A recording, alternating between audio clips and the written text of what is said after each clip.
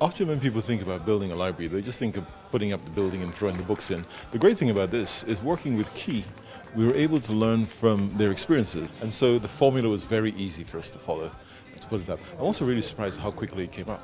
It seemed like only the other day that we were breaking ground, and now we have a fabulous library. The structure is good, the content is good, and the girls are really excited about it.